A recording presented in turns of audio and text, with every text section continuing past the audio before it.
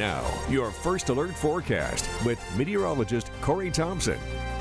I hate to step on meteorologist Joe Winter's toes here with a look at the beyond the weather forecast for tonight, but the chance for the northern lights is one of the better ones we've seen. We've had a handful of opportunities over the past several months, and tonight's looks pretty good, at least as of right now as we speak, just past 6:30. It's not dark enough yet in eastern Iowa, but after the sun sets, especially as we get past like an hour past sunset, start to look to the northern sky. From the horizon, pretty much all the way up to directly overhead has the potential for seeing some of this.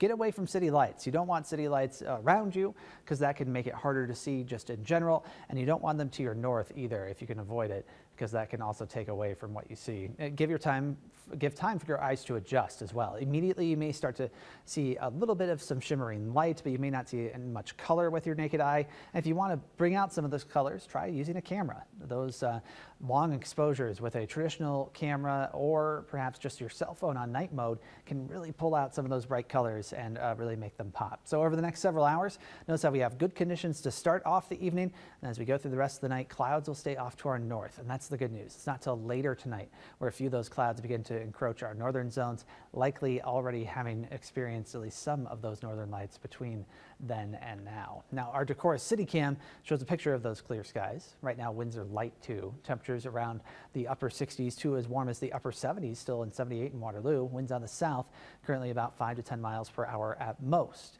Your first alert highlights nothing in terms of a major weather impact over the next 24 hours. Now, it will be a bit breezier tomorrow, but not strong enough that we're highlighting it here in terms of it being particularly disruptive, but we will notice that increase compared to the fairly calm days we've had for the middle of the week. That southerly wind is what's going to help keep us warm tomorrow too. It's all ahead of a cold front in an area of low pressure, which is off in southern Canada. This front trailing behind it will be a pretty significant change as we look ahead over the next couple of days, but it doesn't arrive until later. So your first alert forecast overnight involves temperatures in the upper 40s in some of those river valleys like Manchester and Maquoketa, and then Iowa City staying and hanging on to 54 degrees, 53 in Charles City. This is the warmest low of the week so far, and that will lead to the warmest day so far this week too. The Pinpoint Futurecast otherwise shows those clear skies sticking with us.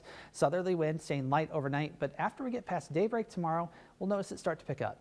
It will be a little bit breezy, and we'll keep those partly cloudy skies with us too, but they will be at the mid and high levels like we've seen off to the northwest today. So we will still see a fair amount of sunshine coming through as well. Now, as this cold front moves through, winds will begin to shift. You may notice a little bit of a pickup in those during the evening hours, starting to bring in that cooler air. So if you're headed to those Friday night football games, be ready for that change. But it's the scattered cloud cover that lasts with us on Friday night into Saturday before we start to see even cooler air arrive later in the weekend. Now, your first alert forecast for tomorrow, 81 in Decorah where that front arrives first, but to the south, 87 in Iowa City and Washington. That's more than 20 degrees above normal for this time of year. And when that front moves by, no precipitation expected. Now, we do have some smoke in the upper atmosphere right now. That could add a little extra milky appearance to the sky as we go over the next few days as wildfires in the northwestern United States stick with us.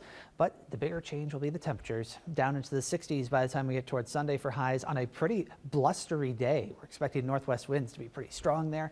And then early next week is when we reach our coldest. Late next week, look ahead to that. Next Saturday is our next best chance of some rain or storms, but we gotta wait at least a little while.